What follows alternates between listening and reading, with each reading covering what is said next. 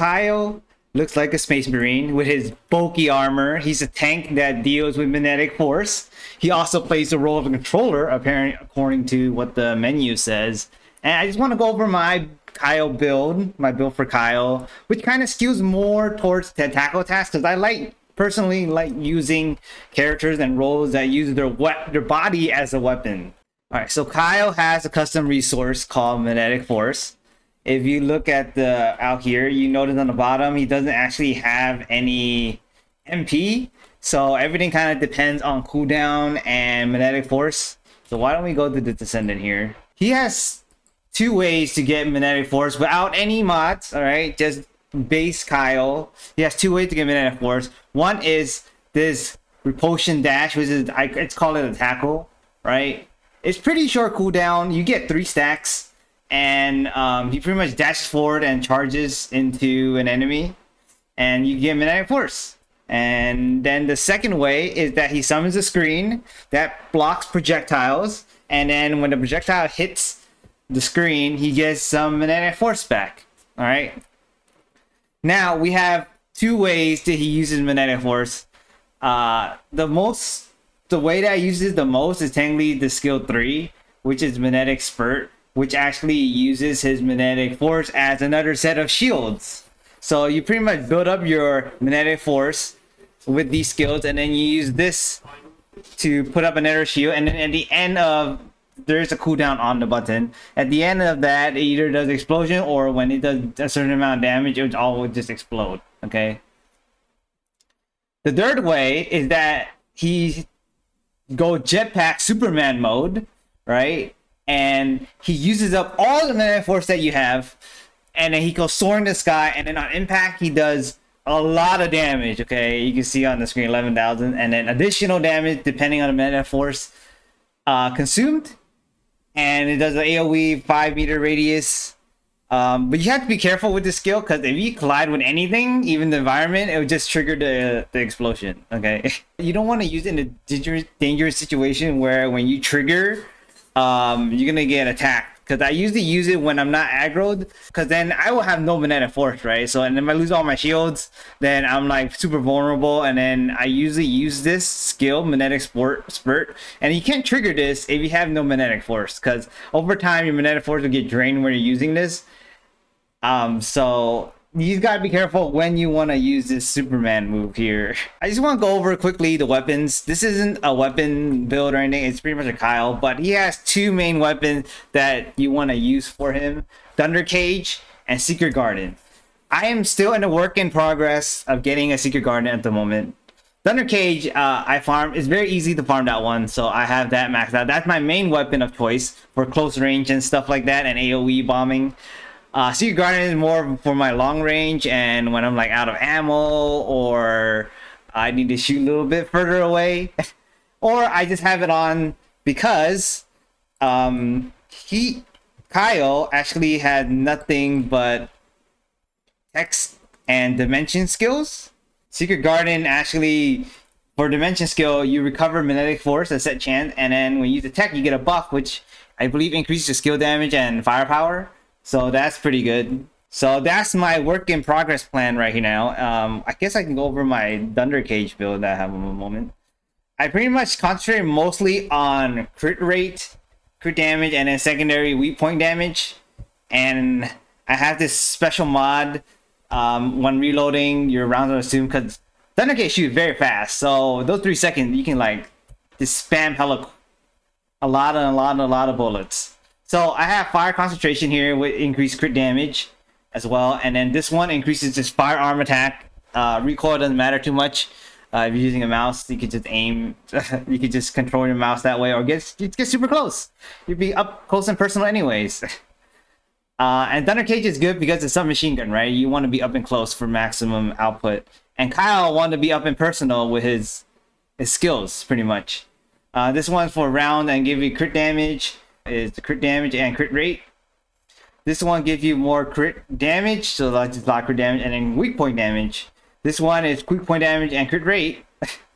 Crit rate and weak point damage. And this one firearm attack. So that's where my stats are, mostly into firearm right now. It's not fully capped out or anything. If you notice, I don't have like everything half off. Okay, but yeah, so that's what I don't have a secret garden build yet because I don't have the weapon, so I can't really say what's good while testing and whatnot. Let's just go with the reactor. Reactor, I'm using a non-attribute one with tech and obviously some machine gun class. And then I went for sub-attack power because I like kicking. And I like tackling non-attribute, so that's what you want to kind of go for, non-attribute stuff. Maybe some tech stuff, okay? For the components, I'm actually aiming for Annihilation.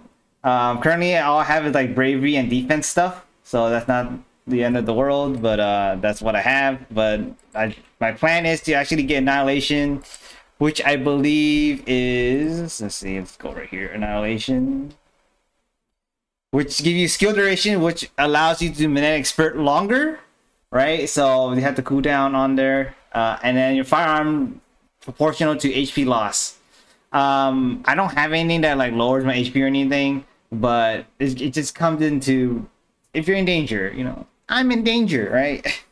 Then this will trigger, right? You don't have MP, so MP recovery minus 22, it doesn't matter. All right, and then you get healed. Bravery is the secondary that you can use. It gives you HP and max shield, so that's a plus right there. And skill duration increased by 6.6%. You can go two-piece this and two-piece this, to be honest, because this is set skill duration 5.7, and this is you don't, and this gives you 6.6 up to a certain amount of whatever your thing is, but you can just have a constant 5.7 if anything, and you don't really do stun. I'll show you why later, but you don't really use stun anyways, so this second part is like useless. Let's look at the mods. Sub attack, use whatever you want, right? I like kicking. You do claw, it doesn't matter at all. It's kind of the same thing. And then what's the main three you want pretty much in every build, right? Every pretty much Descendant, you want like HP and defense. You may or may not want shields, but for Kyle, his things are kind of proportional to shields. Max amount of magnetic force increases proportional to max shields. So when the shields can fully consume, you get magnetic care. That's the secondary passive. And it's pretty long cooldown though, by the way. So so when you actually lose your shield, he has a chance. He gets a little bit of shield, and then that's on cooldown. So that's what magnetic care kind of does. Give you some shield recovery based on your max shields. But yeah, so you want to max out shields. You also want to max out skill cooldown. He doesn't MP, so you just want to do skills as much as often as possible, right? There's no cost related, just tied to cooldown. So what you want to tie it to is shield and cooldown, and then obviously you have the HP and defense, just so it's your tank. So what I have here is time distribution, because that's skill cooldown, and it gives you extra HP, survivability. And I have this skill cooldown, nimble fingers, so there's more skill cooldown. This one gives you more max shield. There's not a lot of options for max shields, mostly just this and this. They do have, I think, like MP conversion or whatever too, but these are the main one I would consider. I don't know if the skill cost actually trigger like less magnetic force being used, but someone let me know. And I have this focus on non-attributes, give you a skill cooldown, right? And it boosts all your skills. Here I have Potent Collector. I do want Shield Collector though. That's the main thing I want to go for. Shield Collector for support tech. But yeah, this gives you magnetic force when you kill someone, but it's at a chance, right? I don't have Shield Collector. The only way to get Shield Collector is from combining modules at RNG rates, right? So good luck with that. So I'm still trying to get it. But yeah, that's what I have so far, and I do have some plans to getting more modules. So why don't we go here and take a look here? So I do want to. So let's why don't we look at shields in general, right? Max shields, so I can show you. Right, it's conditional recharge, which isn't too bad, so it kind of works well with Annihilator, so you can totally use that instead of Potent Collector too. But I'd rather just kill like all the bosses summon mobs eventually, right? You just kill one, you get some shields back, which is not here, but I guess I can do shield collector. Yeah, this thing. So defeat enemy instantly just DV shields, and then there's a cooldown. I believe when you level this up, you get more and more shields. I don't know what the max one is. It's probably pretty high, so just You need emerging shields. There you go. Okay, so anyway, let's look at max shields. This makes your max. This thing's not worth it. Okay, it makes your. Oh wait, there's not that way. I think there was one where it gives you the other version of this, which it sets your HP to 1, and then your max shield is like you get max shield 2%. That's hella low, so not worth it. Shield range, so you get bigger screen, I guess, and then I guess bigger AOE effects. Not a bad choice. This is what I have here. This one lower your shield. That's not what you want. Lower shield. You can. I would not sacrifice HP for max shields because you want to be tanky, so you don't want to sacrifice. Yeah, that lowers the shield. Yeah, so that's pretty much it, right? So there's also another tech that you can use. I think multi-talented also works. So that's another yellow you could probably use for that, because the dimensioning skill lowers your cooldown, and then your tech skill, your skill range and power modifier increases. So that's one thing I want to mention. But the one purple I'm actually going for is focused on tech. This is the only focus on whatever that I don't have. Right? I want to use this because it gives skill cooldown, and it maximizes my Superman move and my tackle move, and then I like to skew more toward tackle. So this is the plan that I want to use for attacking. Let me just double check here. And I might use this too because I don't have a range. So I would probably use this as my 2 slots, right?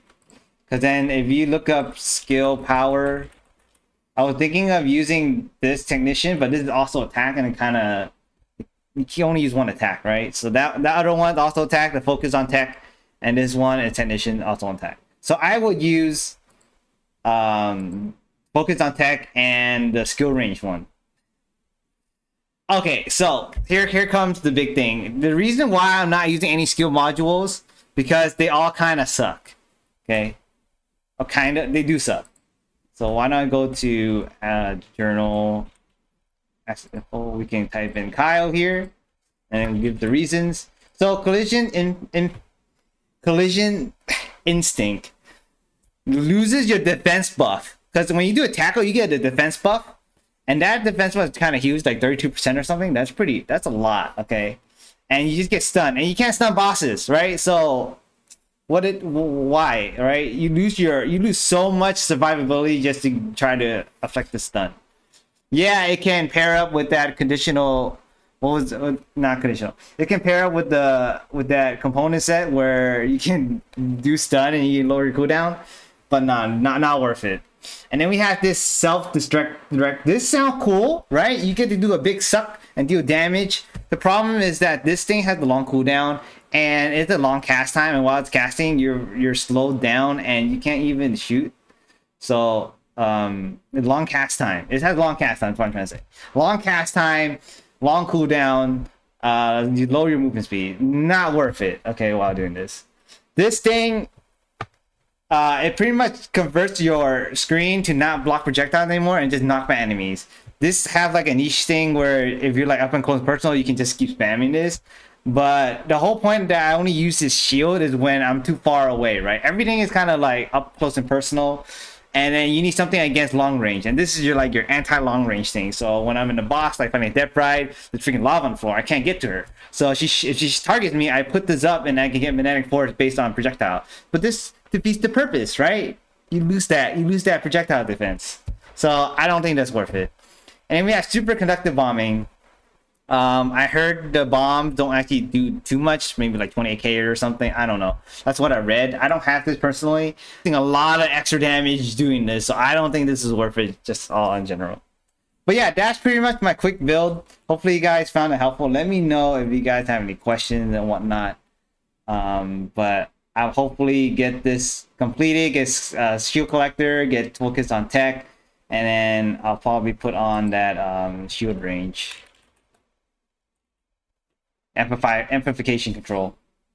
And with that, hope you find this helpful. Later days.